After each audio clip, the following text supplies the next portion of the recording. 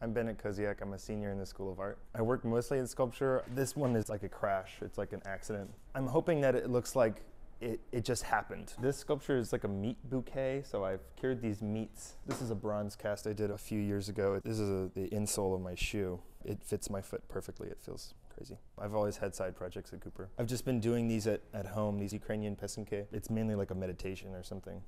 Just really nice to do. And friends come over, it's fun.